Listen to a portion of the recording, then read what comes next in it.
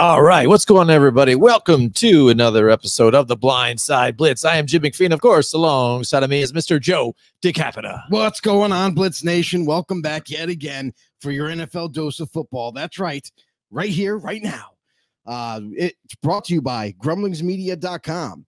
Head over there to their website. Make sure you give them a check out there for all your political, entertainment, sports needs. It's all there in one spot. Or you can head over to YouTube, just like right now, and hit that subscribe button, hit the thumbs up there. And while you're at it, guess what? We're live. So make sure you drop in the comments down below. Make sure you let us know that you're here. Answer any questions. If you have an opinion, let it be known. We are going to react to it. You can also head over to rumble.com as well. We're there. Drop a follow. And, of course, anywhere you get your podcasts, Apple, Google, Spotify, Pandora, and more. That's a mouthful, Joe, but thank you so much. Right. Yeah, it's been a little bit here. I'm excited. I'm back from vacation, ready to get talking some football here. We've been doing the preview shows for the past, couple of weeks here, a month and a half or so. Yeah. We covered the AFC. We did the NFC East, and then we're going to get to the North in just a little bit, but we're going to cover a couple of things hopping around the news. We're going to get our first taste of preseason football coming up too on Thursday night here. Yes. Just a few days. Joe, are you excited? Well, I mean, last week we had the Hall of Fame game. That was the one game to kick it all off until the thunderstorm destroyed it. right before the early end of it. But the funny thing is about that is that no starters played. Yeah. Like everybody was all hyped up about Caleb Williams and his debut and all the top end rookies and what they're going to be able to show, and we didn't really get to see that. So, and obviously the storm came in and ended that pretty early, but now we get to see like the actual preseason kickoff. Like this is where all the teams that that they're going to be involved in, and we're going to get to see a lot of players that we had question marks on. We're going to see maybe how each team is going to orchestrate the preseason, because not everybody does it the same. Some people only have their starters play a series, but there's other teams out there that are going to probably let their starters play a quarter in the very beginning, because we don't have 4 preseason games anymore. Now we're down to 3, and they're even talking about in the future maybe going down to 2. So we'll get to that if that all unravels. But until then, preseason, here we go. Yeah, absolutely, Joe. And so we've been talking about this for a couple of weeks ago. We brought up the whole NFL Sunday ticket deal, and now the sham that it is here. We were all so excited that maybe that the NFL could finally get it to them, and stuff like that. And we all were wondering what was going to go down with this, because they were going to counter on this whole thing. Appeal was going to happen. Yes, sure. And lo and behold, now all of a sudden the judge is like, the jury didn't, listen to my full instructions, and they said they couldn't judge it based on this and that, and come on. And so it all gets overturned, thrown out, and the NFL wins again. And I like the statement that they throw out there too. We're extremely, proud of what happened, and we're excited. We love this judge a lot. We're like, yeah, okay, yeah, he was easy to buy. We get it. Yep. And it's just, oh man. Yeah. So I mean, the NFL Sunday ticket lawsuit overturned. And just like that, when everybody thought they were going to get a nice little paycheck, from the NFL. Guess what? The NFL gets away with yet again another, court case. Like and the crazy thing, the thing that I've taken away from this too, is the other side could still appeal and try to get it brought back into court again and whatnot. But if this stays the way it is, what this offseason has told me, that the NFL can go through any major court case and win it all. Yeah. Like they just have all the power in the world. Even though they may be in the wrong, they still come out on top, regardless of the situation. So that's what I've learned.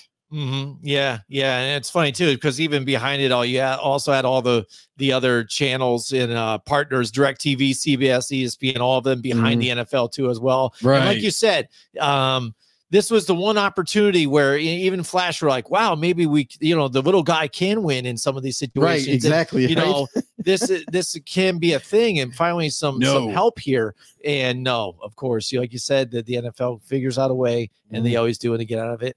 And we're going to be stuck doing this whole thing here. So it's terrible. It really is terrible. It is. Why you do this to your fans? It's no good. And it's funny is because the lawsuit was started, 9 years ago by even a bar owner. So it was those type of establishments that really kind of suffer for this, because you're jacking up the price, especially with the package that they have to get. You know what I mean? To yeah, they just can't have it out there, right? You know, so it's just crazy. You know what needs to be done here for these guys to do this, and oh well, you know, it's so we'll move on and we'll still deal with it and still enjoy our football on now Thursday, Friday, Saturday, Sunday, Monday. In other news, Brandon Ayuk, there's an update for Brandon Ayuk too. Now we've kind of speculated about it that maybe they might move on from him. Let's wait and see what training camp unveils. And sure enough, he didn't show up. He's not there to practice. And now we're seeing that now he's being allowed to go and seek a trade somewhere. He's being allowed to go talk contract to whatever team is interested in, and whatever team is curious about possibly making a trade, finalized and official. So Ayuk, the ball's in your court now, bro. Like, go out there, see whatever you can get in terms of contract, and then come back to San Fran. But like, I want to go there. They want to trade. Let's see if two things have to happen too. One, Ayuk's got to be able to agree to a contract. Not officially, but it's got to be verbalized to where, okay, yeah, if you trade for me, then yeah, I'll agree to this deal. That's one. And two, both teams have to agree on compensation. Yeah. And I feel like those are two hurdles that both sides have to overcome. And it's not that easy. So I'm curious to see either how quickly this moves along, or it could be delayed until very towards the end of training camp, even into week 1. So we'll wait and see. We're here for you guys. So whenever we hear some new news, we're definitely going to let you guys know. Yeah. Right now I'm hearing this, like two main suitors, and that's the Cleveland Browns and the Patriots. I don't think the Patriots have much to offer except for just, draft picks, because they could be really finishing low this season, depending on how their season plays out. Yeah. And the Cleveland Browns is interesting because they're talking about 30-year-old Amari Cooper being part of that trade and some picks. So that would be interesting. So, right. With that scenario for the Browns, you don't have to give up as much in compensation. However, the age part is going to come into factor of like the value for Cooper. Cooper's still a really good player, but how do you value a 30-year-old receiver towards the end of his career? Like, how much longer is he going to last? Is he going to last 2 years, 3 years? So that'll be interesting conversation. And then like for New England, like I know there was a lot of Patriots fans that kind of really reacted to this news, and they were like, there's no way we're trading for him and paying him the money that he wants. $30 million a year. No way we're going to come close to that. But apparently, straight out of New England, from the coach's mouth, they are very interested in pursuing for Brandon Ayuk. And there's some speculation that they said, oh, well, they'll probably do some kind of a package deal, much like you alluded to, Jim, about high picks. So it looks like they might say, okay, well, we'll give you a second-round pick, Kendrick Bourne, and a second and a third, or something like that nature, right? So it'll be interesting to see just how this all shakes out, because right now we're hearing those two teams specifically, but there's definitely going to be more than that. Yeah, absolutely. All right. So yeah, that's just a couple of things that are highlighted through the news. We just passed, recently had the Hall of Fame game out there, like Joe had said, and, recent inductees all thrown in the mix. And now we got to hear and see a little bit of who now will be the next coming first-time eligible Hall of Fame players. And we have the list here, and we thought it'd be fun to kind of take a look at them quick and possibly just debate a little bit and see if you guys think that some of these guys are going to go in first year or what. And let me tell you, it is a tough class right here to look at. And here we go. We got Luke Kuechly was right there, Eli Manning, Earl Thomas, Marshawn Lynch. I mean, the names go on and on here. I mean, I could keep listing them, but it's crazy. And some of the big ones here, I mean, it's got to be Eli. The whole list too. The list is big. I mean, too, because these guys are all great players at their positions or what they were. And you got to still think of the ones that were still out there that just got were just bumped out in the semifinals or even didn't make the cut. Yeah, and then in his past decision. Yeah. So I mean, still got Reggie Wayne, some of those guys out there too. So I mean, it's gonna be tough to look at and decide when it is time to vote these guys. But you got to think like Marshawn Lynch, stuff like that. He's got to be in there too. He's got to be a good guy who you would think is going to get a lot of votes potentially to be one of these first timers in here. But, we know and we've seen history kind of prove us wrong to some of these new first time guys. Like you have to sit that year before you can actually go in. So it's just tough depending on what these guys are, these editors and writers that get these votes decided what they want to do. Well, I mean, that's the thing though, is you look at that list right there and that's all first time ballot. Then you got the guys that have been waiting already. Yes. And deserve to be in there. And it's like the debate it's got to get heated at times, because when you're pulling for a guy, like Ryan Khalil, he's not really well known about, throughout league circles as far as like fan bases. But Ryan Khalil is one of the best centers to play the game. And like he might go on the side of things, and people might not pay as much attention to him just because of the position that he played, but he was great at it. You know what I mean? So he does deserve to be in the Hall of Fame. However, you got guys like Aqib Talib. I mean, shutdown type of corner that, you can make your case on like, oh, but he deserves to be in more than maybe a Ryan Khalil, because he impacted the game defensively so much more than offense. You know what I mean? So it's like you get into all these different arguments for every player. And I'm sorry, but that list is just insane. I'm not envy of the voters that have to vote on this every single year. We've said so before, but man, this is not only a very tough crop, but everybody on that list, in my eyes, deserves to be in the Hall of Fame. Yeah. And it's how long you have to wait too, because there is a cutoff point. Like, after, was it 5 years or something like that? Something similar to that, where like after 5 years, like, okay, well now you're not eligible to get in the Hall of Fame. You didn't make it in the first 5 years. So it's like, it's very difficult. And there's a lot of people that have the criticism of Eli Manning. Like, should he be, should he not be? Well, in terms of all-time yardage, he's in the top 10 all time of yards and passing yards.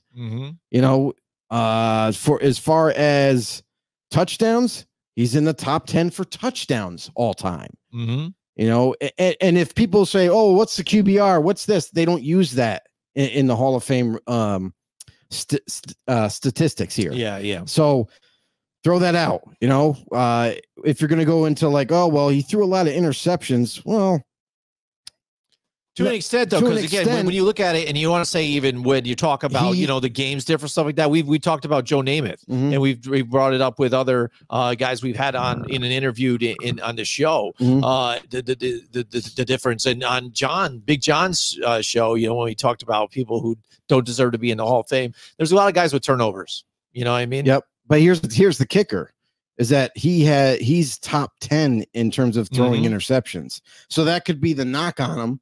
You know what I mean? But then when you look at yards and touchdowns, he's in the top 10 all time. Like, that's kind of crazy when you think about it.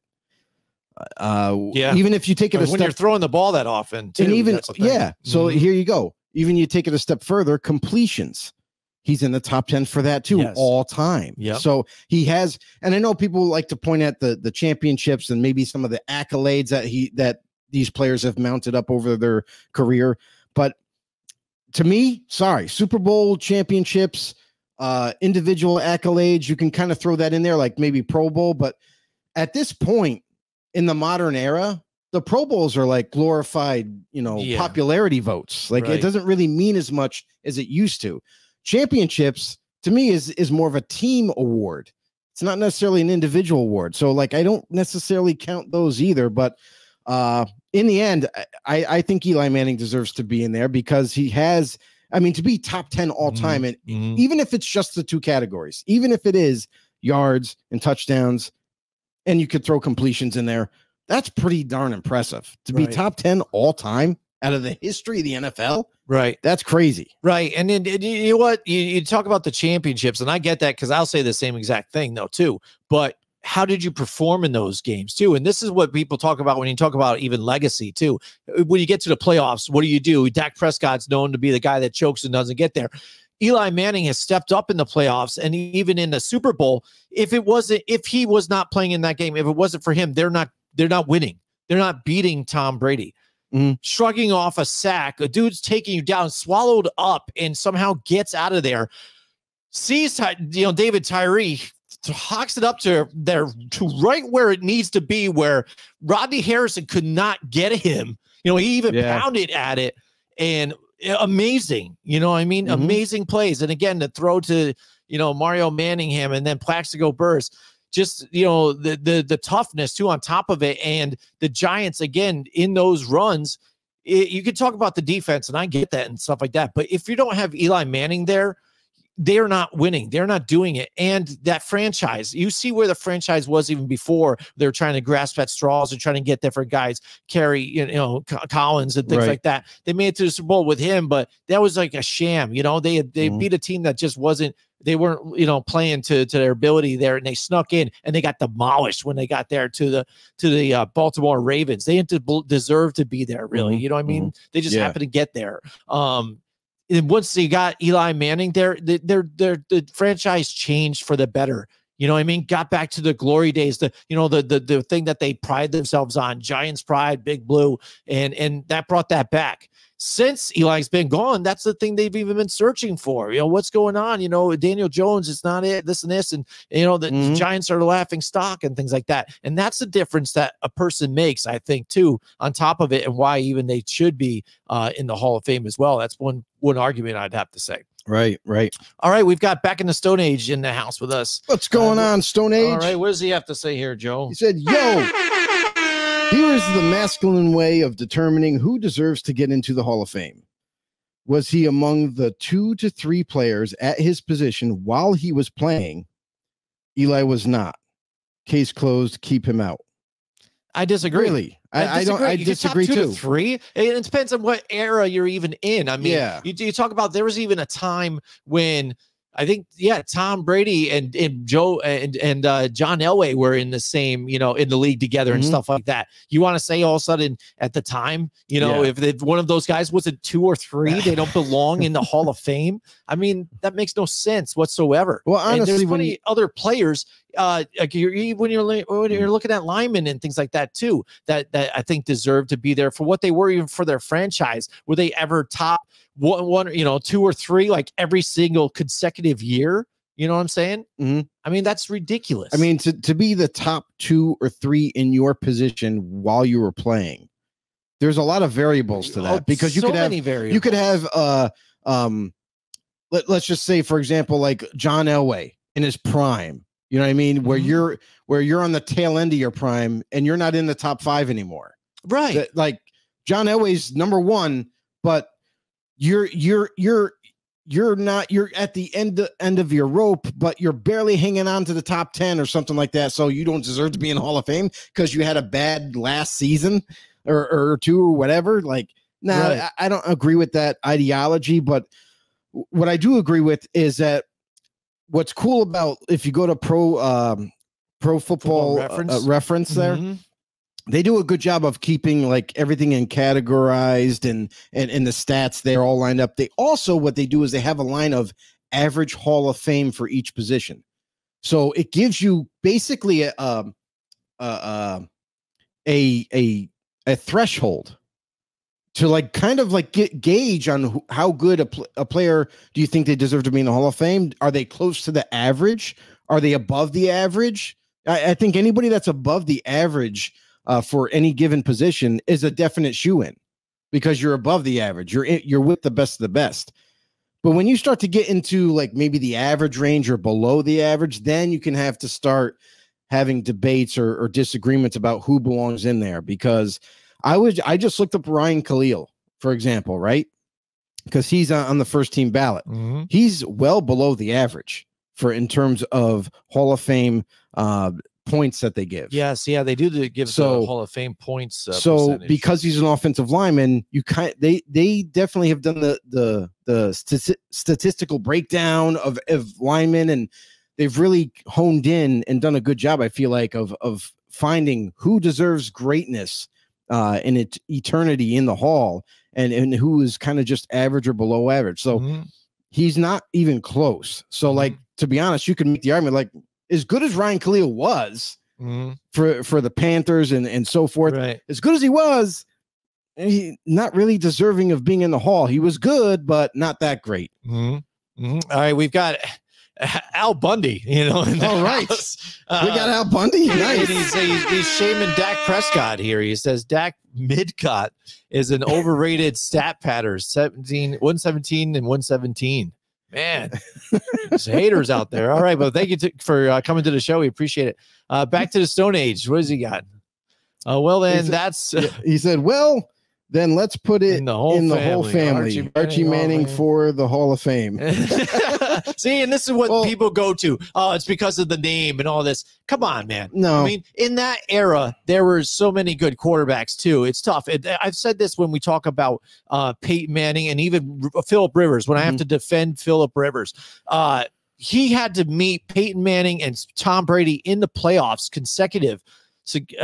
for consecutive years. First couple of years he's in the season with Danian Tomlinson, on his team. And that team was stacked. Antonio Gates, what I'm saying, with that defense and that offense. Right. But every time they got to the playoffs, they end up meeting those two Hall of Fame quarterbacks on top of it. So it's tough to get to a certain round. They've made it to, I think, in the championship game a few times, but never got to the Super Bowl because, again, this is what you're against. Is that a bash on Phillip Rivers? I don't think so, but those teams were so good and those quarterbacks were so good. Right. It's just tough. They were close so many times, you just couldn't get it done. Now, do I push him out of the Hall of Fame? I think it's debatable, but I think just as debatable as is the Eli Manning thing. I think Phillip Rivers with the stats has been there too as well. And so, I mean, it's something that should be questioned, but not to say that because he wasn't top 2 or 3 at his position. And again, for what year? I mean, these guys played for a decade, what I'm saying? So, I mean, it's just crazy for it to go like that. You know what I'm saying? 100%. Sorry, back to stories. You're free to your own opinion. I get that too. So right, of course. we love your opinion though too. We absolutely do. So absolutely, it's all good. But some of these other guys, again, I think Marshawn Lynch is really good to put up there too. Yep. The tougher ones I think are going to be Adam Vinatieri, the kicker. Kickers are always tough to get in. They're tough, and Vernon Davis. I mean, tight ends we've seen too. It's tougher to kind of get tight ends in there. But ever since maybe Devin Hester is the guy that kind of changes it all for everything. I didn't think Devin Hester was going to get in this early. I was blown away. That blew my mind. I didn't understand why he got the votes to get in because, yes, he impacted the game in terms of special teams, but when he played wide receiver as a position, and did he impact that at all? No. Like there was times when he had big moments. Obviously, at wide receiver, he just ended up being wide open because he was so fast and caught the ball and got a touchdown. But it was not even a speck on the radar of other wide receivers that have been there, done that. So, like, if you're being hired to be a wide receiver, but then wide receiver didn't work out, but I'm a phenomenal return man. Like, you change the game from time to time for sure for your returns, and and it was great. It was great to watch. However, what you were originally hired to be was a wide receiver, a devastating speedster and wide receiver, and you couldn't get that done. So I think rewarding just a returner, like now, for example, like if he was both, if he had a average career at wide receiver, but was amazing as a returner, then I think I could get on board with that. It's like, okay, he was a decent receiver, wasn't the best, but man, was he a killer in the return game. Then you got a dual threat, and to me, I could get on board with that. But just returner, like I don't know, I didn't see that, but I was surprised too. Yeah, it's like somebody's like it's put on the hands team all the time. It's like, this guy's great. We put him out there and he just delivers every single time. You know what I mean? Place kicker. Here we go. We've got back to the Stone Age. He's got some more to say here, Joe. What's up? I said Philip Crimea Rivers, another whiny diva. Only way he gets in the Hall is if he needs a job polishing the bus of real quarterbacks. Ooh. Oh man, he's out there throwing knives out there, man. Back to the Stone Age. See, so everybody has an opinion about this too. And the thing is too, when we're debating this Eli Manning thing, and even the Phillip Rivers thing, if you want to talk, I'm not even saying these are the first time candidates. I'm not even saying Eli gets in this year, like next year, 2025. You know what I mean? It's possible. He's possible, but I definitely see that it's open for debate because I know a lot of people don't think he should be there. But so I'm just saying, I'll tell you right now, as it stands now, the average Hall of Fame, that threshold that we were talking about, the threshold that he is below that. He is below it by like maybe 15 spots. But when you take into consideration, like he's top 10 all time, like through the history of the NFL, all time in terms of yards and touchdowns thrown, like, come on.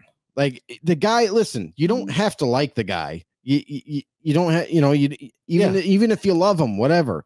But when you achieve greatness in terms of how many yards, passing yards, that's just crazy. He had, 57,000 passing yards.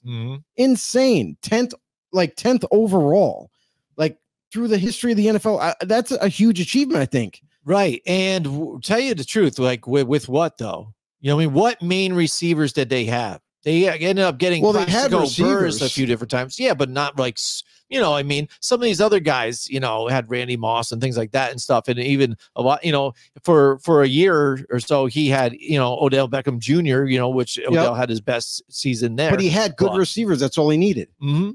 Let's face it. Like he had good receivers. Mario Manningham, you know what I mean? Like those guys were good receivers. They weren't the best, but they were good receivers. And I get it. Some of the plays that they made together was insane. So like, yeah, you don't have to have a clear-cut elite number one wide receiver to be successful as a quarterback. You just got to have good enough receivers, and you get them the ball. They make the catch. That simple. It's a simple game. I think a lot of us sometimes overcomplicate things, but Eli is, in my eyes, I think he deserves to be in. Maybe not this run here, but I definitely can see him getting in at some point. Okay. Then one thing, because you mentioned Phillip Rivers, right? Sure. Phillip Rivers is only 3 spots under the threshhold here. Yeah, so he's there. He's closer than you want to talk about passing yards. He's higher in the top 10 list. He threw for 63,000 passing yards and 421 passing touchdowns. So if you want to put a rank on it, 1, 2, 3, 4, 5, 6. He is 6th all time in terms of passing yards and touchdowns thrown. Yep. Like pretty special company right up there. Peyton Manning, Brett Favre, Drew Brees, Tom Brady. Underneath him, he's got Matt Ryan, Dan Marino, Aaron Rodgers. I think the time's going to come too for Matt Ryan where people are going to debate this too, especially how he kind of exited the league and then squandering that Super Bowl when they were there. I think Judgment Day is going to come for Matt Ryan too when it comes to the Hall of Fame. And it's going to be harsh. I don't think you should hold that against him. No, I know, but I'm just saying, especially with a lot of people, just the way you view him, I think lately, I think that's the people are going to question that when it comes up. Because Matt Ryan is right above Eli Manning in terms of yards and touchdowns. Yeah, so it's going to be interesting when the time comes. We've got who's that? William Dan Pilar in the house with us tonight. Hopefully, I get it down right one of these times. What does he say, Joe? He said, the problem with Eli and those passing yards is that the NFL is now built around the passing game. Bigger numbers are coming. However, he destroyed the Patriots' perfect season and beat Brady twice. That is correct. But we're talking about his era of playing. It's not the modern era. It was before all these pass happy offenses started happening. So you have to think of it that way too. Like there is time slots that you have to separate these players from other players that you're going to compare them to. So yes, William is correct. The modern era now, everything is geared towards passing. So those records, those passing records are going to be broken just because we're also adding games. We're going to pretty soon, we're going to have an 18th week.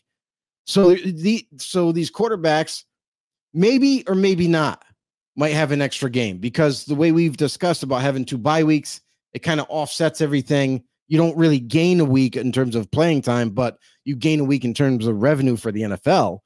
So maybe they do that idea and it doesn't change much, but you're right, William, to an extent for the modern era. Yes. The offenses are way more pass happy, and thus you're going to see boosting in terms of stats that are probably going to break some of these quarterbacks records. Maybe not all, but some of them. He also says Namath is in because of one game. Eli beating arguably the GOAT twice deserves to get in, and I loathe the Mannings. That last comment is what it all boils down to, because everybody boils down to whether they like the person or not is how they want to do it. Which, is crazy, but at least he's kind of given up to the fact, that he has beaten Tom Brady. I get that stuff, but when we look at these, when they do the matchups too, hey, let's look at the stats between Peyton Manning versus Tom Brady and see who won. This meant it's a game of teams, two teams playing. There's different personnel that changes every year, but like I said, it's moments within those games that you need to stand out and look at and say, hey, okay, this is an elite move, or this is what gets him there. This is where they step up and do something. And that's kind of what we're talking about here, was those types of moments. Those two plays that they've had in those two Super Bowls are going down in some of the best plays in Super Bowl history. You know what I'm saying? And that's what moments in some of these Hall of Fame players are made of. Like he even said with the Joe Namath thing. That's also an issue for the voting process, is because there's these stigmas of certain players. Terrell Owens, how long did he have to wait? Oh yeah, that was a major one. Damn near to the end, admitted it. Damn near to the last year of his eligibility, because certain journalists and reporters had beef with him in the locker room, and he wouldn't talk to them, or they got into disagreements and arguments or whatever. So, like, to be honest with you, when you're voting a player, it's not about like your interaction with him or how you feel about him, or maybe something that he did that you don't agree with. It should be just about his play on the field. It should be about what he accomplished for his respected team and the greatness that he achieved by the end of his career. That's it. Like, people need to stop judging him because, I didn't like him because, he was awful confrontational in the locker room. So what? Suck it up, Buttercup. Just vote for the guy because he deserves it. So many times, and just walked away. Come on. All right, we've got William again. He has something else to say. Matt Ryan and Kyle Shanahan belongs in the Raspberry Hall of Fame. The wing of losers who choke. Oh man, that's harsh. That's messed up. That's messed up. I didn't know there was a Raspberry Hall of Fame. And I tell you right now, William's trying to get the law passed so he can put an extension on the hall. But you like that? You like that? What I'll say about that is I don't blame Matt Ryan, because Matt Ryan wouldn't have choked if Kyle Shanahan called the right plays, because everybody knows from that Super Bowl that if he started running the ball instead of still throwing when they were at the Patriots side of the field, and if he just ran the clock, even if they didn't get the first down, if they just ran the clock down, there's no way Patriots would have had enough time to come back. So both their running backs were running outrageously that game. They were killing it. They were killing it. And then the defense on top of it, and yes, they started to get a little tired because, again, they were on the field all the time because of the turnovers and what was going on. But like you said, it's what you do and decide in that moment in situational football, and he failed. And you see it in the last two Super Bowls that the 49ers were in too. It seems like every single time when it gets to crunch time, or a team, feels like they got the momentum, he crumbles and like freaks out. Perfect example. He did the same exact thing with the 49ers. Same thing against the Chiefs.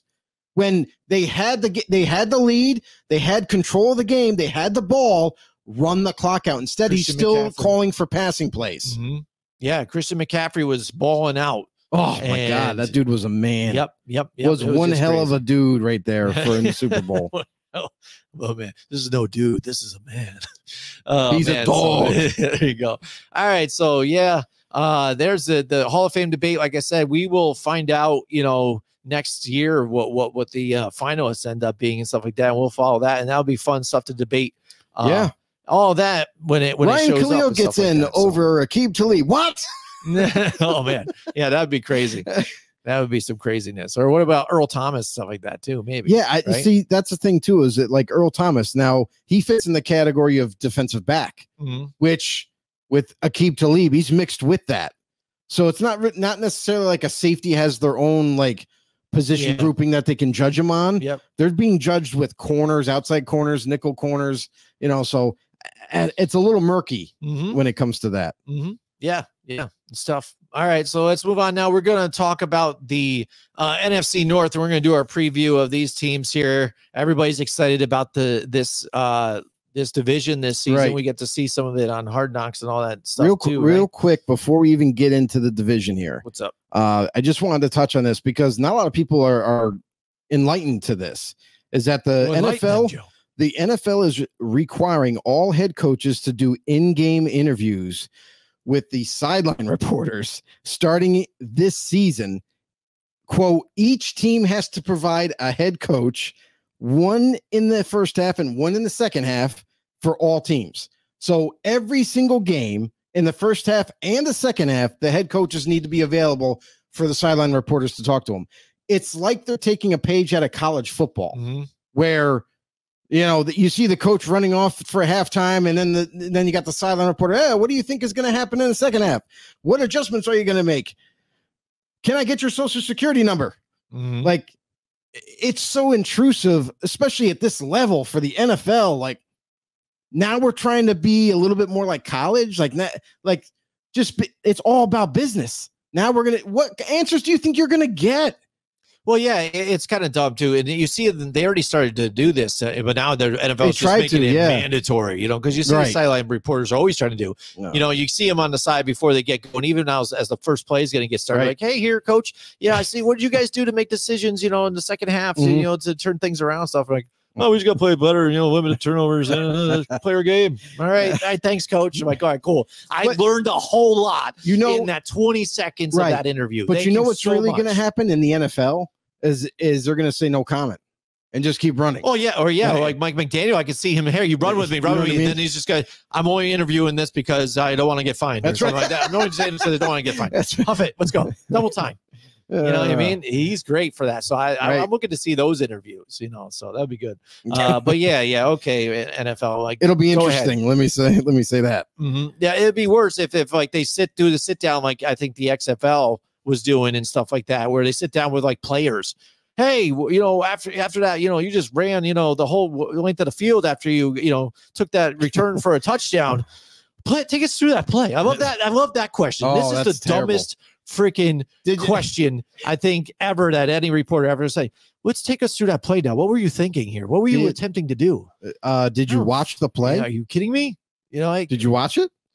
Like, what's going through my head? I don't know. Try and score. Like, what do you want me to say? It's ridiculous. Everybody else watched it. Yes. That's it. Okay. So now let's get to the NFC North preview, and let's start off with the Chicago Bears. The Bears. Joe, what do you got here? Let's go. So let's start off with the wide receivers here. Obviously everybody knows DJ Moore. Like he's like the savior of Chicago at this point. He's their number one option. And then they bring in veterans like Keenan Allen, a guy who I thought was never going to leave the Chargers. I thought he was like a lifer there. I was going to retire a Charger.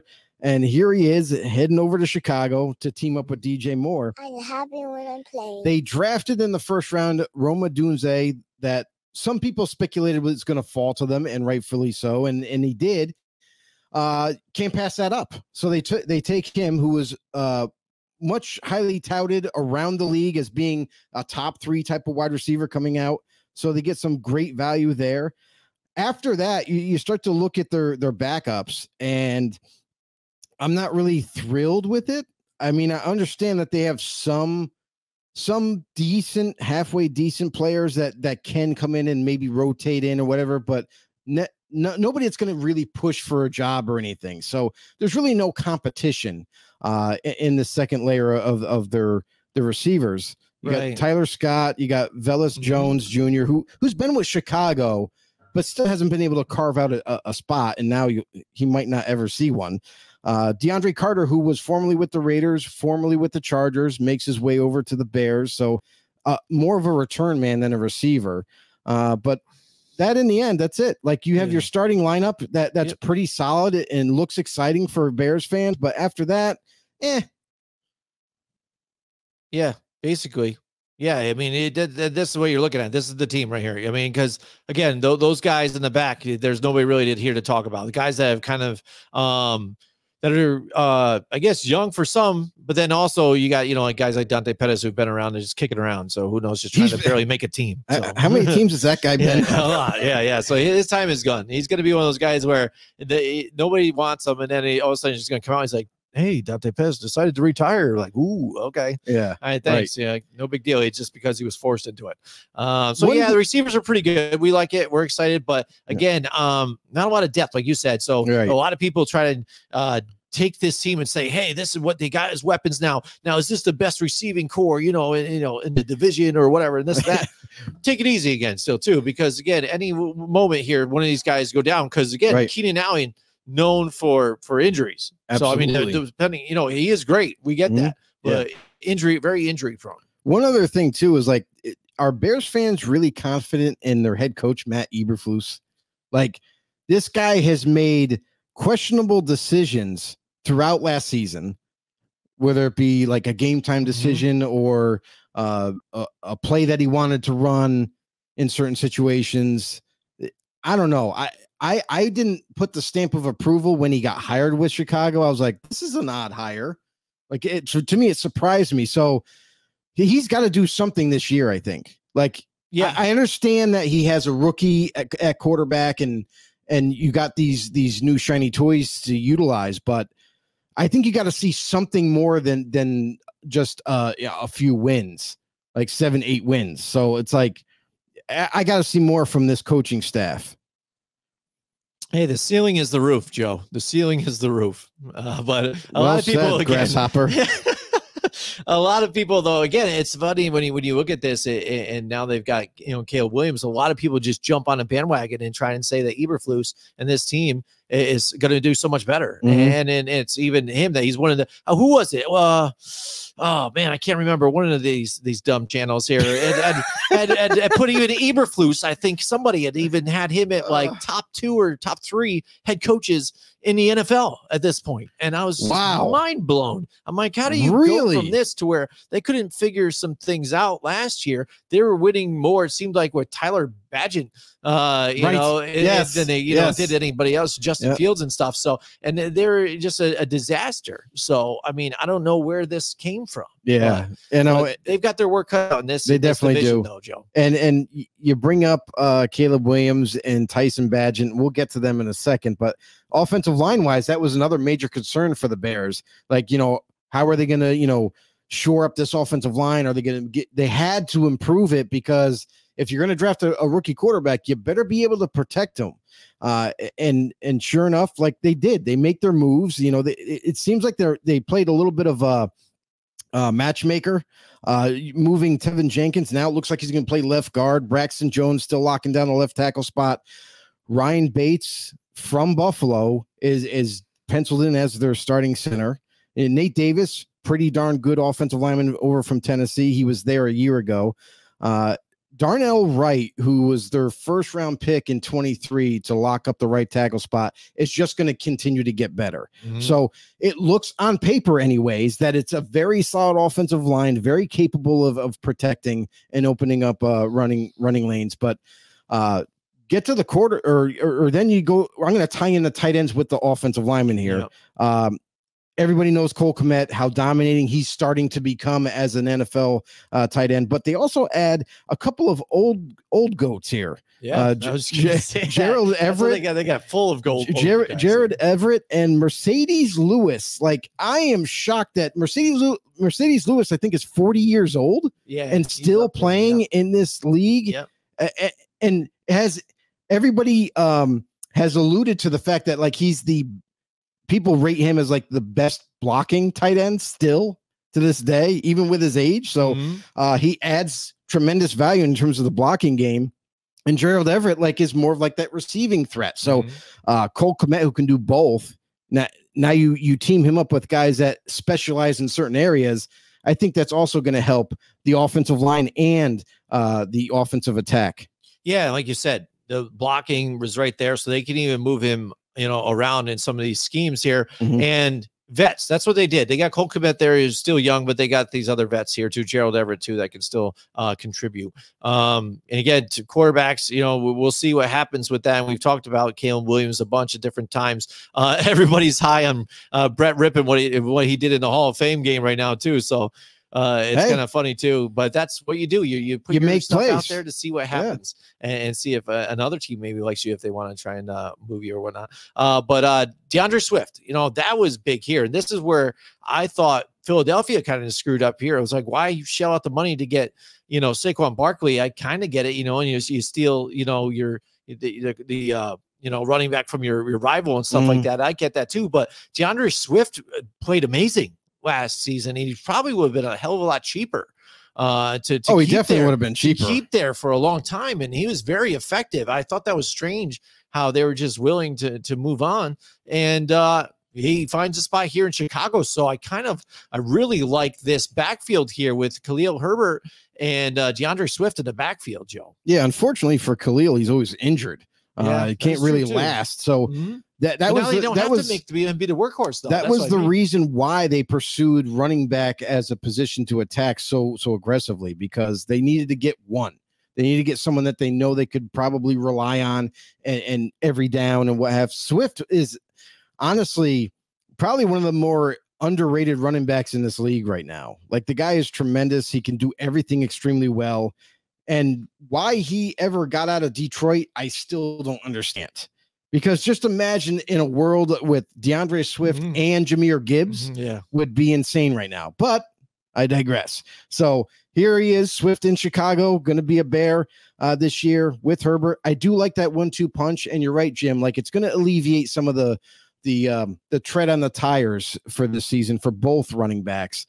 And don't forget Rashawn Johnson too. Rashawn Johnson, drafted in 23, started to kind of come on as of late last season and really kind of carved out a nice niche in short yardage and goal line carries. So I look for him to kind of return to do the same thing. You're going to see a multiple back system here with Chicago, and it's going to pay off big time for Chicago, because it's going to help keep these guys healthy through the course of the season. For Caleb Williams at quarterback, you touched on Rippon and Bagent, Chicago's darling and Tyson Bagent. Caleb Williams is now the new guy that they all love, and he hasn't even done anything on the football field yet. He's done things in practice, and yes, he's made some nice throws and what have you, but again, let's wait and see live action before we start to crown this kid as being the next savior of another franchise here. Caleb Williams, he is limited. I'm curious to see if he works through all those things in training camp so he can be ready for week 1. Because I'm telling you right now, week 1 might be a culture shock for Caleb, when he's going to be facing definitely a defense that's going to be hungry to get after him, to pressure him, to make him make mistakes and what have you. So I'm still waiting to see what Caleb can do, because he hasn't been able to play yet in live action. So maybe next week we'll see in a preseason game where they at least give him a series or two and might get a small dose of it. Yeah, absolutely. And we touched on the defense real quick. Again, they were like a top 20 defense, and Eberflus supposed to be known for defense. One thing that they did excel at was interceptions. They were first in the league in getting interceptions. They're all over on that, which you win a turnover battle. That'd get you somewhere, you would think, but still the team only finished at 7-10, not doing very well. And again, offense was the issue too on top of it. So, they did eventually get Montez Sweat, which was a great addition for this team. So that was a big thing for them. So they have some other additions on here too. So, I mean, they did focus on the defense to try and get this team better on that side. But mainly offense was the side of the ball they wanted to get better at. But we'll see in this tough division here on what kind of a difference they can make. I do like the fact that they brought in free agent Andrew Billings, who I think fits extremely well in this defensive front line. A nose tackle that can take on 2 blockers and still create pressure at times whenever you need him to, and a guy who doesn't take much plays off. So I think that's going to pay off great, having him side by side with Montez Sweat. He's going to be able to take on the blockers, where Montez Sweat is going to be free to be one-on-one most of the time. And then when you look at the linebackers, studs like Tremaine Edmonds, yes, he's getting up there in age, but he still gets the job done, still gets everybody in position. TJ Edwards from Philadelphia, I was a huge fan of him with the Eagles, and to see him go to the Bears is they had such a gaping hole at that position that it was like they went all in free agency. When these guys were available, they just went all in, and they grabbed him, got him into the facility and didn't let him out, made him sign that contract. And then when you look at their corners and their safeties, just like you mentioned, Jim, number one in interceptions. This is a team right now that they have some youth too installed in Tyreek Stevenson, who's up and coming from the draft in 23, Jaquan Brisker, who's making a name for himself. He also was taken in 22. Kevin Byard was the interesting addition for me. Yeah. Had 1 year in Philly. They didn't really look to re-sign him. He ends up going to free agency. He goes to Chicago, and here's Chicago, who was in need of a safety because they decided to move on from Eddie Jackson. So it's like a revolving door of safeties going from different teams. Byard lands here along with Jalen Johnson and Kyler Gordon. This secondary right now, if Tyreek Stevenson can live up to the hype out of training camp, this secondary is going to be very, very difficult to deal with for any offense, let alone their whole entire defense. So I fully expect the defense to hold it down just like they did a season ago. But now, if Caleb Williams can answer the call and deliver the football to his weapons in order, reading the defenses, making the right calls at the line, I think that you're going to see not only a much improved offense, but now a team that is ready to win, maybe possibly get into the 9 or 10 win range. Yeah, definitely. So we're excited to see what happens with the Chicago Bears. Next, moving on in the NFC North, we have the Detroit Lions. Lions so close to getting to the Super Bowl last season. And just, again, we're talking about squander another lead, too, on top of it. It seemed like, the 49ers took a page right out of the playbook of the Lions here. And it was tough to watch it because, again, on the receivers show, to watch it all over again. And then from the point of view from those guys, Amon-Ra St. Brown and all that. And then to hear how they're talking on the sidelines, and then it has it all unfolds. It was just tough. But again, you talk about Amon-Ra St. Brown. This kid is amazing. And too, by watching the show, you see the amount of work that he puts in and how he has done it his whole life. It's pretty amazing, that whole family. But again, great receivers here. Jameson Williams too. Amon-Ra St. Brown. You got Raymond here now is penciled in as a starter. And you've even got some pretty good depth here, with some other players like Donovan Peoples-Jones and stuff. But this team, again, wasn't expected to, make it as far as they did 2 seasons ago. They're everybody's kind of favorite, like dark horse last season. I think this season, after getting so far and so close as they did and feeling that they just let each other down, I think you're going to go and give it another run. And I think this group here is a really big group, a good group to try and run it back here. Well, this team was ready to win last year. So it's not going to be a surprise for them to make another push this year to win the division, to possibly go deep into the playoffs. So that to me isn't going to surprise me anyway. But when it comes to receivers, what might surprise a lot of people is Jameson Williams, because he really hasn't shown what he can truly do yet. Yes. Since he's been drafted in 22. This is a guy coming at it from Alabama, was a speedster, was a difference maker for the Crimson Tide, and still hasn't been able to start even. He's been in the rotation as of last season, showed some flashes here and there that he could attack deep down the field and score touchdowns, but hasn't been able to put it all consistently all together and start full time. This year, out of training camp, they're saying he's a completely different type of player now. He is ready to take the reins. He's ready to start and become that playmaking wide receiver that they envisioned him to be. So they already have one. They already got him on Ross St. Brown. He's definitely the difference maker there. But now if you're able to get the close to the same thing out of Jameson Williams, now you're talking a whole new ball game. Now you're talking where you have 2 legit wide receivers that are going to be difficult to deal with week in and week out. Khalif Raymond, I'm not thrilled about. The guy's a journeyman wide receiver. The only reason why he's penciled in as a starter is because he's the best out of the worst that they got. Yeah. So that to me, they could get a little stronger. Like, I feel like they could have signed maybe a Tyler Boyd this year because they are going to be making a push. Why not have like a veteran wide receiver come in that's been there, done that, and can still get it done? But, whatever. And that's it for the wide receivers. I mean, offensive line wise, this is the craziest thing. Everybody was like kind of worried about Penei Sewell. Are they going to extend him? Tyler Decker, his deal was getting close to the end. And they just said, you know what? We're going to sign every dude that we just want to lock up. They didn't even waste time. Yep. Amon-Ra is going to be there for quite some time. Taylor Decker just got an extension. Penei Sewell got an extension. It's like everybody that they really wanted to stay, they just locked up this year. Unlike other teams that are just kind of letting drag out. We're not going to say names, but this is a team that's, all business. They just want everybody to come to work. Don't worry about contracts. We got you. And let's try to win a championship, because that's the main goal. So offensive line wise, they're tight, they're stacked, whatever term you want to use, but they are solid as hell. And when they had a hole at right guard, they brought in Kevin Zeitler, the guy that's been there, done that for the Ravens. Now he's going to be able to lock it up for the Detroit Lions. So I'm thrilled with what they did, especially with the offensive line, locking up guys that they don't want to lose, and they're ready for another season. Yeah, I think maybe that's their weakness, though, here is Zeitler here at the guard situation there. I don't think he played very well when he was with the Giants, and he played for Baltimore for a little bit, but he's not there now, so obviously that's an issue.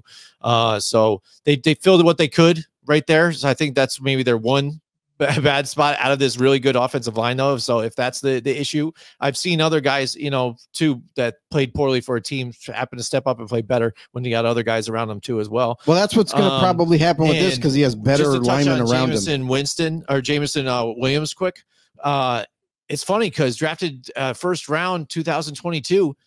We're coming up on his next season next year that we're going to take a look at that. And right now he could potentially be a bust right now, because like you said, he hasn't really done what he was kind of expected to do, and mainly because of injuries. His first year, he never stepped foot on the field because he was already injured in college. Yeah. So that's a year you throw out. You can't even evaluate him for that.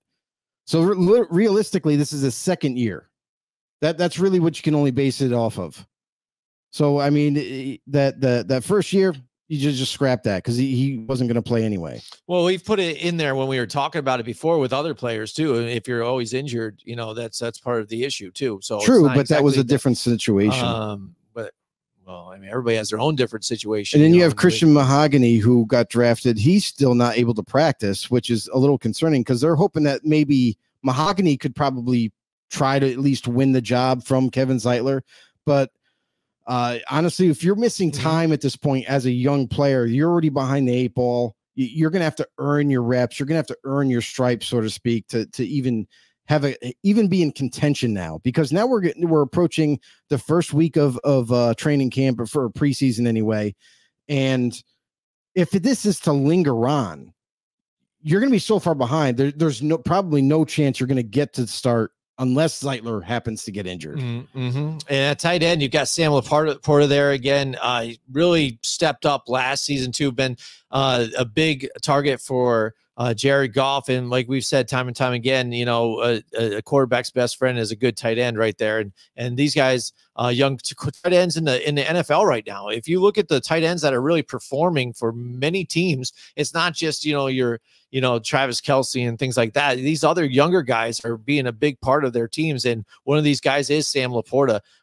So you expect him to do much of the same this upcoming season as well. Yeah, and I expect him to do more, honestly, because he is going to be healthy now. That was a thing too later on down the season. Still played and was able to make some big time plays, but he was playing awfully injured and hurt and still trying to make it happen. So look for Sam Laporta to be even more impressive this year, as well as don't forget Brock Wright. Brock Wright, his backup, he actually comes in. Everybody kind of seems to like, who's this guy? And he catches 10 yards at a rip. So I think it's a nice tight end group that they have. And Sam Laporta is obviously the pinnacle of that position group. But nonetheless, it's going to be a group that's going to continue to produce. Mm-hmm. And move to the quarterback position here. Jared Goff, again, that underdog. You saw it even in the locker room, talks when he did win against his old team in the Los Angeles Rams.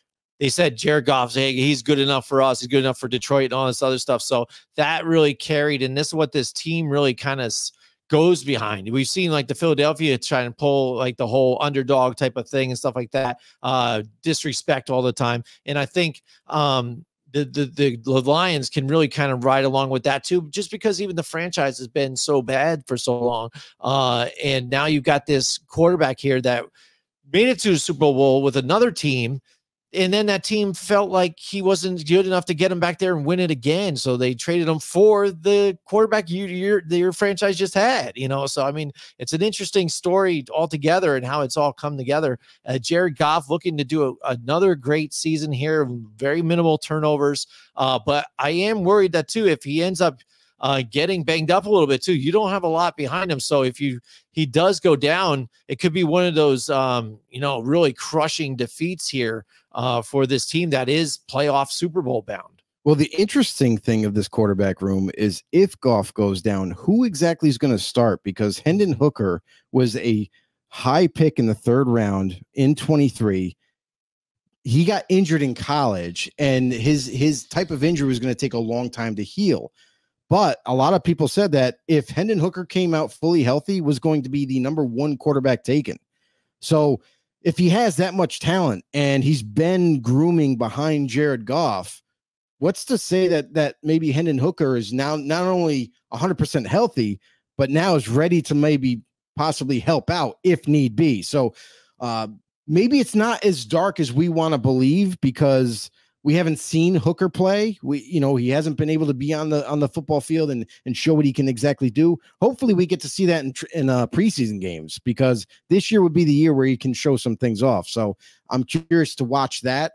And as far as Goff, he's been lucky, or at least I don't know what kind of regimen he does in the offseason, but he's stayed pretty darn healthy throughout his career thus far. So I know with the protection in front of him and with Goff himself, like, I don't think they have too many concerns there. So I definitely think that they're in for the long haul. All right. And the running back position, again, we know these guys here, David Montgomery and Jahmyr Gibbs, outstanding. Played well all throughout the season. Jahmyr Gibbs, I think, is big on a lot of people's fantasy list this upcoming season. Rightfully too, so. As well. So this offense, I think, is going to keep doing what they're doing. It's the defense for me that really needs to step up. Yes, they've gotten a lot of pressures and things like that too, but they are 29th in the red zone. And again, if you look at yardage and touchdowns that they've given up, they're right at the tail end, almost last too as well. So all those pressures, like Dan Campbell's even said, pressures are as good as sacks or something, this and this. Obviously not, because, when these teams are scoring on you still like they are, it wasn't enough. And I always look at it as if you get a sack still, that's an absolute next down, you know what I mean? So a hurry might make a quarterback, throw off or this and that, but there's so many good quarterbacks right now that deal with pressure or scramble out of pressure that can throw on the run. A lot of that really doesn't make any difference. So I think this defense really needs to step up this season. It matters a little bit. Like pressure does affect quarterbacks. It does. And that's why you see them, even though they can throw on the run and you get pressure on them, they do tend to make mistakes, or at least they throw it out of bounds. Because they're not going to be as accurate. But I will say this, that this defense is a little bit different than last season. So like stats really don't tell this whole story in terms of coming into this year. We have to reevaluate now. Last season was last season. This season is going to be different. You had a lot of guys injured too that'll affect the rankings there and everything. So now that they're 100% healthy coming back into this, have another stud corner on the opposite side with Terry and Arnold, finally have an answer there. Carlton Davis playing left. Now you got Terry and Arnold playing right. You got Brian Branch finally healthy again. Like this guy, if this guy can stay healthy this year, you're going to see him make so many plays. And I know Lions fans are hoping for that this season, because the guy is just a playmaker at safety. And I would like to see him full time throughout the whole season to see him be able to make an impact for this defense. along with guys like, especially up in the front four. You got a new guy by the name of DJ Reader. He's like 30.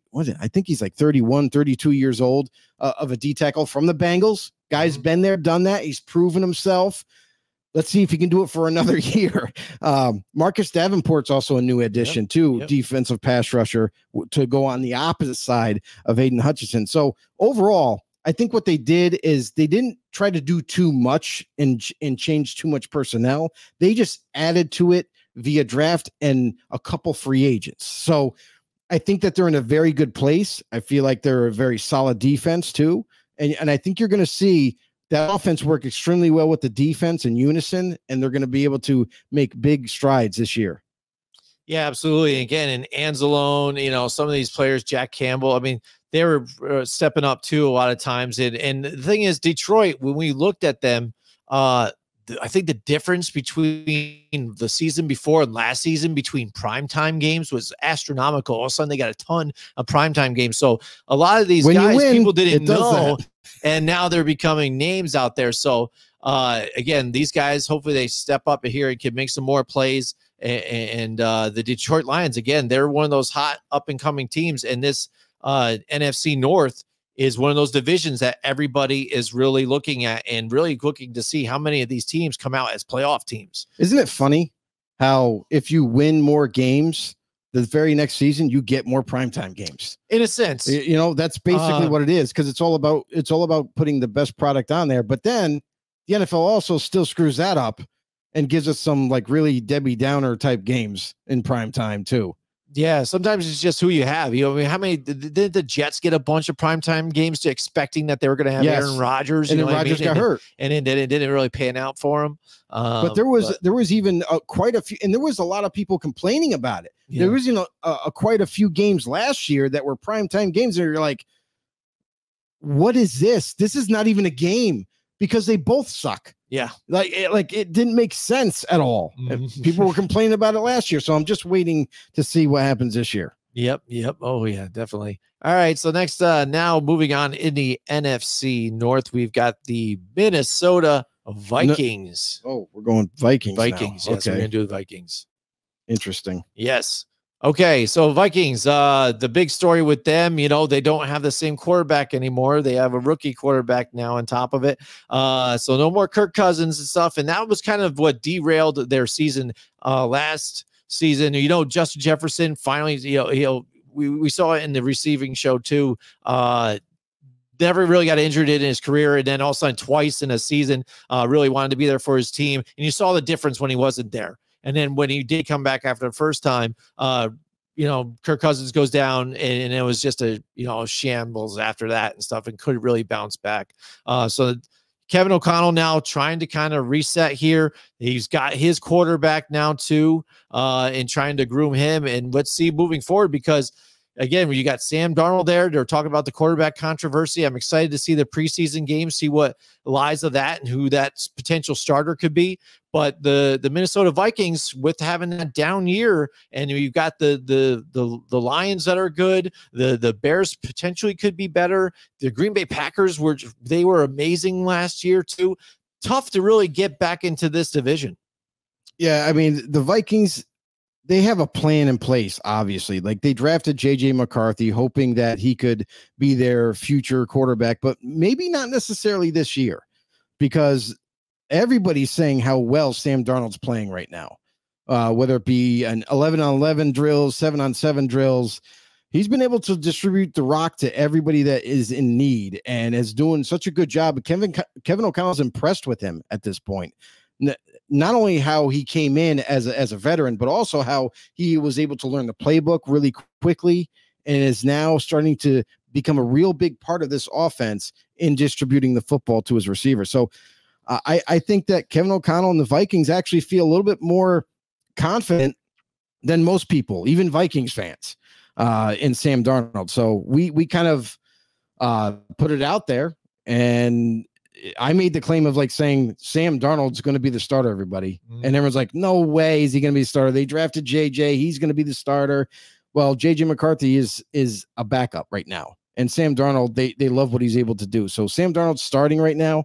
And let's just see how it plays out, because maybe this is the opportunity that Darnold needed with a very different offensive philosophy with Kevin O'Connell and a completely different environment. So, and it does help that you got Justin Jefferson to throw to, right? Mm-hmm. I mean, and Jordan Addison, that's if he can stay out of trouble, of course. But I know, but right? Nonetheless, after those two guys, though, you look at this team in terms of their receiving power, and it's lackluster. Mm-hmm. Like they didn't even really add any vets. They didn't, and they still can, but it's like Jalen Naylor is going to be penciled in the slot at this point in time, and I think he's an up and coming type of wide receiver. So I'm curious to see just how good he actually is. But you got Brandon Powell, who was with the Rams formerly, who could probably maybe carve out a nice niche in the rotation. After that, obviously it's a bunch of guys playing for spots. Yeah. But if Naylor can come out and prove that he is a legit up and coming player and a starter for them, then that's great. Brandon Powell, he's going to be part of this rotation. Maybe it's with Naylor, but your two guys are obviously Jefferson and Addison. But the thing is let's just say, for example, we saw last year, Jefferson went down with an injury, couldn't play in several games. Addison, it has also been known in college to come down with the injury bug here and there. If both of these guys happen to go down, you're looking at a very big issue here. Yes. So especially offensively. Yeah. I mean, again, that's the key here too. That's the whole part of it. So this team, I'm not expecting a whole lot of things here because again, you're kind of changing quarterbacks. You got, the veteran there in Sam Darnold, and then, JJ McCarthy would see what he can do if he can be able to challenge for that starting spot or not. And like you said, the depth, if Jordan Addison still gets in more trouble or whatnot, you're left with Justin Jefferson again, which he's shown that he can kind of, if you just have him, you keep feeding him the ball, he's just a difference maker. I get that. But still, there's times when he's getting doubled up, and he's seen where he's gotten frustrated and banged up, because people, again, see what kind of a difference maker he can be, so they get really physical with him. And I think that's why he got injured a bit last year. That's going to be a focus that a lot of teams are going to focus on. Luckily for them, though, they did go and get Aaron Jones, so I think this running game is going to be pretty good, too. So I think they're going to have Aaron Jones do a lot of the workload, too, to balance it out a little bit. So maybe they don't have to go all air with Justin Jefferson. And that's the other thing, too, about Addison is we haven't heard yet the NFL come down with a suspension. That's right. It could be 3-game suspension. So you're looking at the first 3 weeks of football not having one of your major weapons, and that could really hinder this offense too. Maybe it doesn't, maybe it does, but it's not a good look for the team, and it's definitely not going to be a good look for the offense starting the season. All right, we got William Del Pilar. He says Sam Darnold is going to have his best career ever. There you go. That won't be hard to do. The mic. There you go. Because he seems to get ripped out of the starting spot as soon as things go awry. But this guy's definitely got a great opportunity here. I think he is going to do well for them. But again, like it's going to depend on the availability of the receivers. It's going to depend on even on the offensive line here. You got there's a few guys on there that it kind of got question marks. Like Brian O'Neill's been pretty darn good locking up the right tackle spot. Blake Brandel, I don't know much about him at left guard. Hopefully I think he's a veteran that's been there, but again, some of these guys, you just don't hear their names at all. And you kind of wonder, like Ed Ingram at right guard. Like, I don't know those offensive linemen too well right now. But Christian Darrisaw, he just got a big time extension. And obviously you got your bookend tackle set.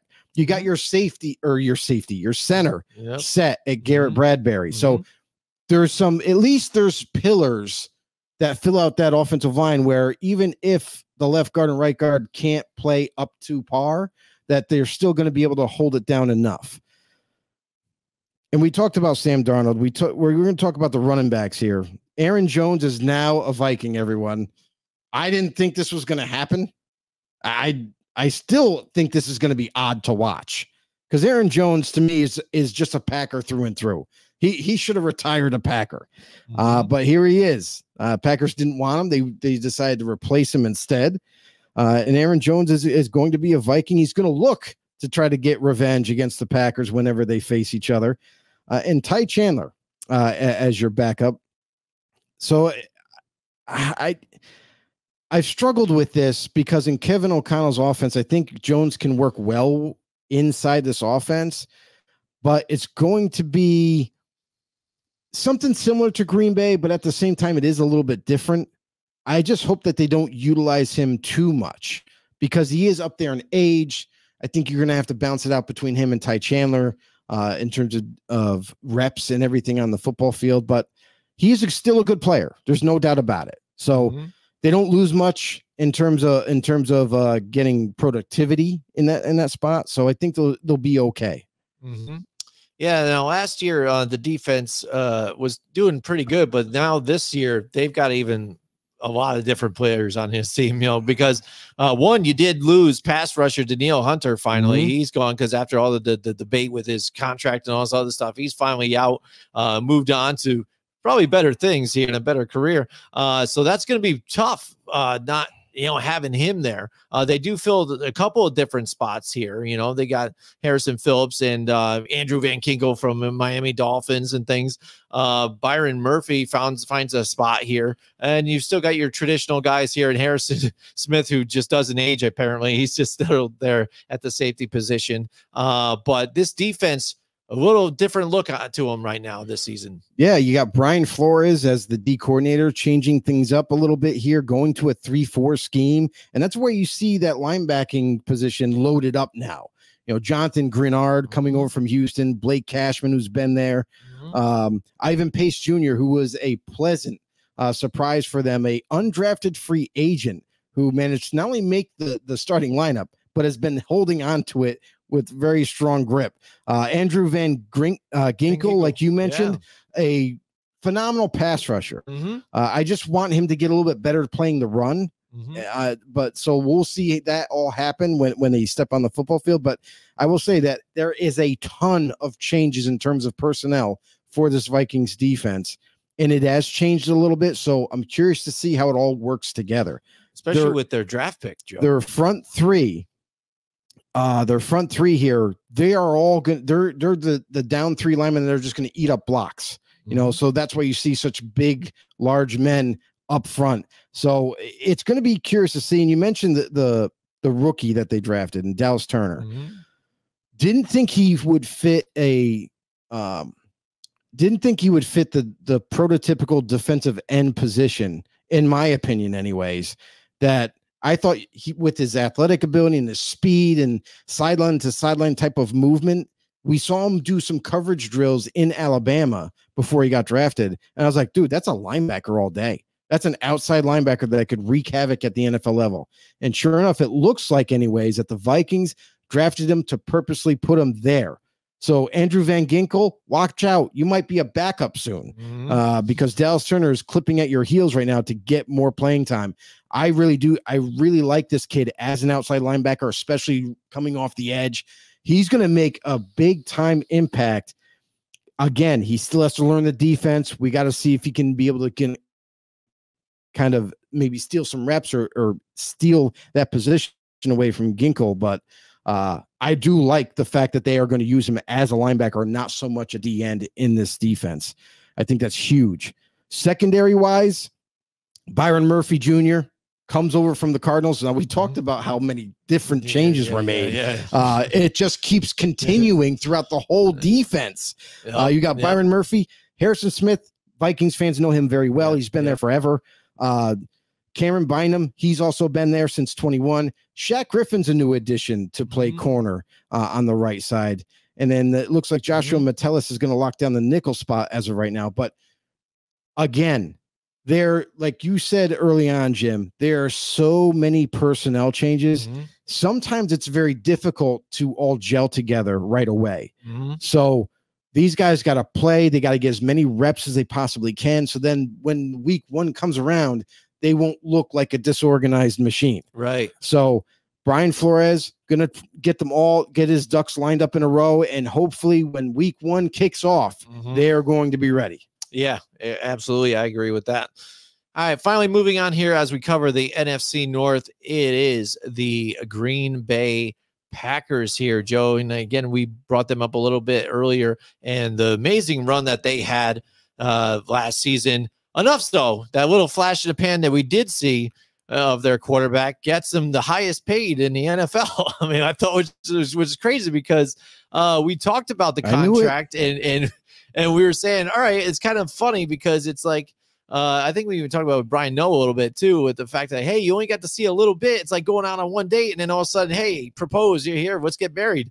Whoa, you know what I mean? And I get it, you got to want to try and lock them up, for long term. Maybe the rate was good right now because you never know what you might pay later down the road. Right. But it's just for the Packers. I hope it is what it is for them, and they can get it done here. And while these other weapons that they have here are still under a smaller contract. And it's just funny too because I think it was Evan Cohen for Unsportsmanlike. All right, now let's see what you think about this take. He said he was on another podcast and he said if you put Jordan Love and Aaron Rodgers, he's taking Jordan Love all day because he's a better player than Aaron Rodgers. Do you agree that Jordan Love is a better player than Aaron Rodgers? No. Yeah, I didn't think so either. Neither did the other guys. But here's the thing: is you're comparing a veteran that's done everything, has won championships, has had an illustrious career, is a Hall of Famer. He's a future Hall of Famer, a shoo-in. And you're comparing him right now to Jordan Love, who's only had one season of productivity. No. That's ridiculous. Which I get because even they were like, all right, hold on a second. Do you mean even just the way he's playing now because Aaron Rodgers is older? Wait, are we talking about Aaron Rodgers last year? Like that? And like because he goes, and if you're asking me, you're like, are you seriously saying that Jordan Love is a better quarterback than Aaron Rodgers? And he said, well, is he not? And I'm like, wow, it's just hot takes everywhere, which I think was a bit preposterous, a little ridiculous. So yeah, I'm glad that we kind of agree on that one. I'm sure a lot of other people do on top of it. Jim, we got news. What's up? Just as fast as we reported it is as fast as it's shut closed. All right. The Patriots are no longer interested in trading for Brandon Ayuk. It's an official statement and comes from Adam Schefter. It is official, guys. Sorry, Patriots fans. That's not going to happen. There you go. It's all fake news. It's phony stuff. It didn't happen. Yep. So the Patriots are out. So who knows? Maybe then. So now you're looking at who else? Did they say somebody else besides the Browns and stuff out there? Well, so far that the Browns are talking, right? Like they're in the hunt. What's interesting is that you have teams like maybe the Steelers that might entertain this because imagine coupling George Pickens with Brandon Ayuk with maybe Russell Wilson if he is going to be the starter. Because we know that there's a little bit of a rustling of the feathers there with Justin Fields now getting first team reps recently because Russell Wilson had a slight injury. But that it's going to be interesting because there's also teams that have called way ahead. It's called San Fran. The Raiders actually were in a phone conversation with them, possibly maybe thinking about getting out of Devontae Adams's contract and sending him to San Fran in hopes of getting Ayuk. So nothing is ironclad. It's all speculation at this point. Just like the Patriots thing. Maybe that was all speculation and people kind of ran with it. Like that was what was being reported. And then the Patriots all of a sudden changed their minds and say, no, let's just put a stop to this. We're not doing it. So we'll have to wait and see how this progresses. But in the coming week, I definitely think you're going to hear about more teams being involved. Yep. Yeah. Who knows? That's interesting stuff. All right, so moving on with the Green Bay Packers. The Cheese Packers. There they are. Wide receiving core, still the same guys there, at least for your starters. And this is what I was telling you about. Like these guys, this is a team better, but just on those rookie contracts. So you want to keep them together. Talk about the receiving core. This is a team that did extremely well in adding multiple talented wide receivers. And guys that have all played. Like Dontavion Wicks, who came on late last season, was like a phenom last year because of injuries to Romeo Doubs, to Jaden Reed even got beat up. Christian Watson came in late. So like you have all these guys that are all going to be competing against each other for reps to get out there in a rotation. And then you also have guys like Bo Melton, who's looking to carve out a spot on the roster, who's looking. I think that they've done a great job of adding not just talented players, but guys that are going to be able to contribute this season and do it at a high level. We've already seen evidence of it last year with this receiving core. They're going to continue to do that this year. Mm-hmm. Yeah, absolutely. I agree with you on that one. I mean, I'm sorry, but I'm a huge Jaden Reed fan. Mm-hmm. I think this dude is amazing. Like, he's going to be better than Christian Watson. Yeah. Oh, yeah. I think so too as well. You saw some of that last year. And Dontavian Wicks, I wouldn't be shocked if he ends up getting a starting job before week 1.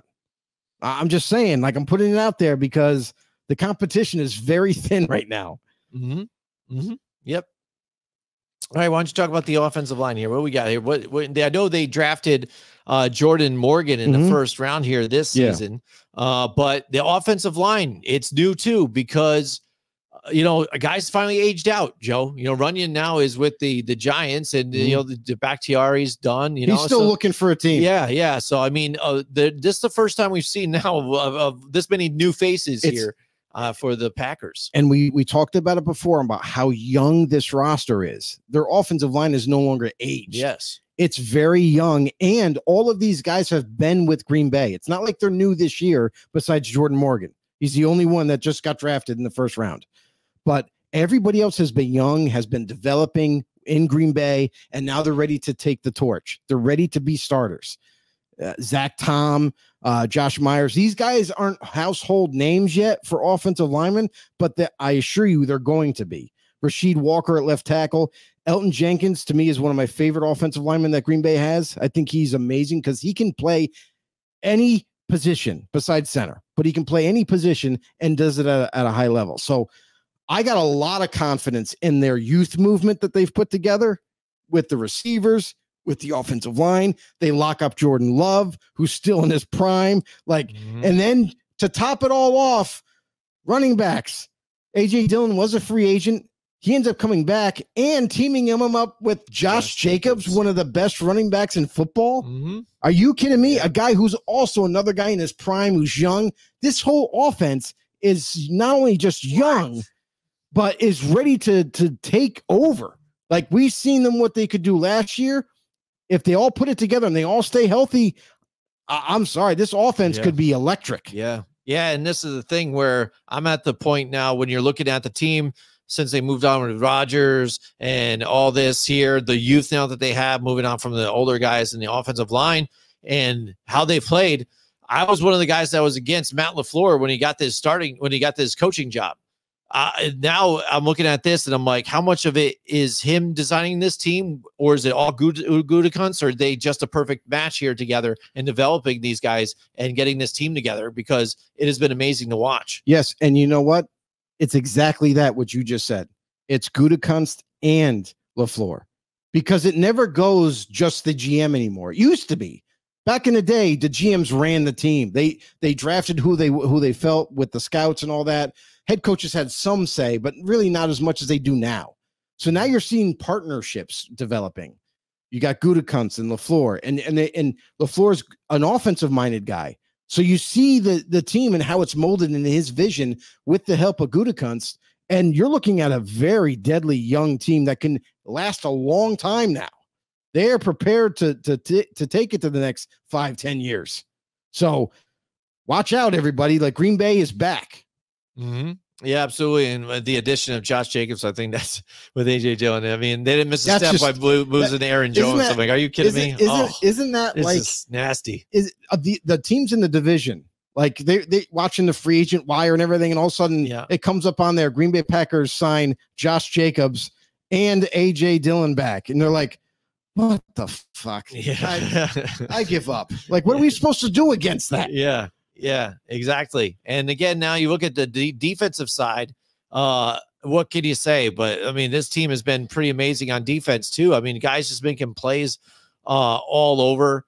I mean, that front 4 or 5 even too. I mean, just making plays all day. There's a couple of guys that need to Not just I don't think step up is the term, but they just need to stay healthy. Rashawn Gary. Yeah. Rashawn Gary, to me, has been injured too often since he's been drafted in 2019. And yes, he went through a slight positional change, was a D-end at Michigan. They transformed his body and now is more of a left outside linebacker coming off the edge. And I want to see him full time. I want to see him out there. I know Packers fans have been dying to see him out there because he's a difference maker for them on defense. Oh, big time. And then you got Lucas Van Ness, who they drafted in 23 in the first round. This is a guy, dude, you got to step up. You got to make a push for Preston Smith. You got to beat Preston Smith out to get on the football field now. They apparently they don't have that much confidence in you. Like you're going to have to prove to them like, hey, no, you drafted me in the first round. I deserve to play, and show them this year. You need to be a difference maker. Kenny Clark just got a big time extension to lock him up there. I do like the kid, Devontae Wyatt. Watch out for him in rotation. I think he's going to be a problem for some people. And then when you look at linebackers, still solid. Just they have a solid, and you're seeing this a lot now with the defensive schemes, is whether it be 3-4 or 4-3, you're seeing these two linebacker formations where there's only two out there. There's not three anymore. They're not that traditional 4-3. And it's interesting because now you're allowed to either put on an extra down lineman, you put out another extra defensive back. And it's interesting what people are doing because of this pass happy attack that the NFL is right now. Yeah. Have more coverage guys out there. Yeah, so. Absolutely. And like you said, when they spell the guys in too, they're making some plays. You said Devontae Wyatt, Van Ness, these guys were doing some stuff just while they were sprinkled in. And Kenny Clark, again, he had like 7.5 sacks, I think. Rashawn Gary, even despite, having started 13 games, I think was like their sack leader with 9 or so. These guys making plays all together. And like I said, when this defense was doing good and with this linebacking core, you got Jair Alexander in the back holding it down there. They, and they bring in Xavier McKinney in the outfield here, who was pretty much, for me as a Giants fan, looked like the only defensive player playing last year a lot of times, just making plays all over the ball, interceptions here and there and this and that. So that was a highlight, and I was sad to see him go. But I'm sure you were. But feeling good for him, though, too, that he's on a team like this that was really going places. So that's a great addition for them. Yeah, it is a great addition for them, and they team him up with Javon Bullard, who was drafted this year in the second round. They really believe in this kid. They think that he can come in, and they don't skip a beat at that safety position. Teaming him up with McKinney, this is a very smart move, I feel like, because you have a young up-and-coming safety coming into the league, but you team him up with McKinney, who can teach him the different ways as a veteran of this league, how to prepare, what to look for when you're playing his position. So you got him. Jair Alexander still there, even though there was a ton of rumors out there that Alexander wanted out. He wanted to be traded from Green Bay, wanted the big payday, but they resolved all that. Like it's all set. Keyshawn Nixon is now going to lock into that nickel corner position. He's no longer just a special teams threat. Now he's going to be playing that nickel corner, and that's what fits him to a T. So with the minor changes that they made on defense, they're still so strong. Like they're young, they're upcoming, just like their offense.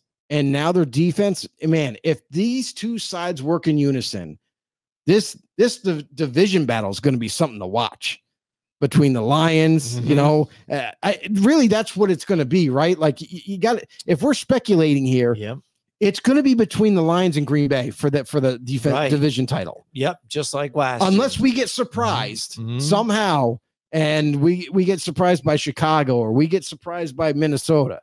Like that's what it's going to be. All right, then. Well, I guess this is the time then we're going to figure it out here and just do our early predictions for the divisions then, Joe. So what do you got for the NFC North? How you got it this laying out? I don't want to pick one or two.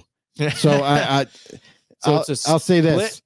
I'll say this, like, not necessarily split. What I'm going to say is, like, the Lions I always root for, right? Like, since they've gotten back into the realm of things of winning once again, I'm always rooting for them, always pulling for them. But man, it seems like they're so close, but they always let it slip. So, and you look at Green Bay, right now, they got everything going for them. Not only are they young, I don't see a major weakness or even a minor weakness, have you, in offense or defense. I'm going to have to pick the Packers. As much as I want to pick the Lions, I got to pick the Packers number 1 to finish. I got Lions a very close second. And then, I mean, obviously those two could flip-flop. And then I got Minnesota third and then Chicago last. All right.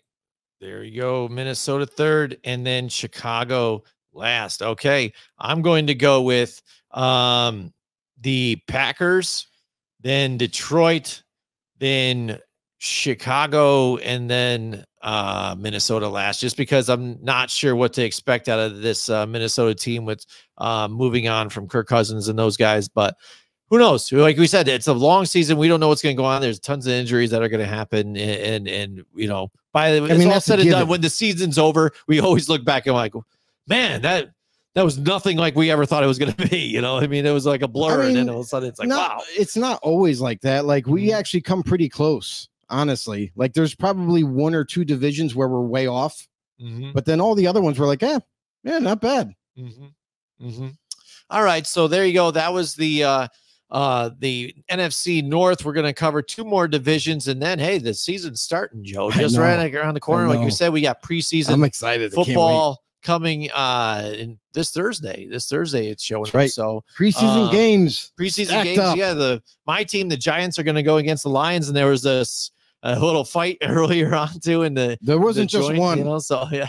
There were several fights. It looks like it looked like a WWE Royal Rumble. Yeah. Like you had Daniel Jones hopping in there trying to protect this guy. Like he didn't start the fight, but he was like, dude, get off my guy. Yeah. You know? Yep. And that's good because you get to see some fire from your quarterback. Daniel Jones, we always envision him as like this quiet, standalone type of guy, doesn't like to get involved. But dude, I like to see that. That's the fire that you got to see from your quarterback. Like protecting his guys and getting in there. And you noticed if you were able to see the video, all the coaches come running in and getting him out of there. Yeah, get out of there. What are you doing? That's our quarterback. You can't touch him. Yeah. What that's cool and all, but no, dude. You know, that's nuts. But yeah, so we're excited to finally watch some of that. And yeah, we're excited. So we can't wait to see you guys next time. Joe, why don't you tell them where they can find more episodes like this? You know what? It's really easy, Jim. And to all of you out there, part of our Blitz Nation, we want you to do us a huge favor. Head over to grumblingsmedia.com or YouTube or rumble.com, if you will. If you're heading over to YouTube, subscribe while you're there. Make sure you hit the thumbs up. Make sure you comment down below. We go live every Tuesday night, 9 p.m. This is where to be. If you love talking football, we're here for you guys. We had quite a few people commenting earlier today, and it makes it for a fun show. So stop by every single week. Rumble.com, grumblingsmedia.com. If you want to head over to the website, you can check out all the political, entertainment, and sports that you'll ever need. It's a one-stop shop over there. And, of course, you can take us on the go with you guys every single day. Wherever you get your podcasts, Apple, Google, Spotify, Pandora, we're always there, too. All right. Thank you so much, you guys, and we'll see you next. Hey everybody, this is Big John from Grumblings Media, and I just want to say thank you for watching our content. If you want to support our efforts here at Grumblings Media, just smash the subscribe button right here, totally free, or just go ahead and consume more of our great content. Click either one of these 2 boxes.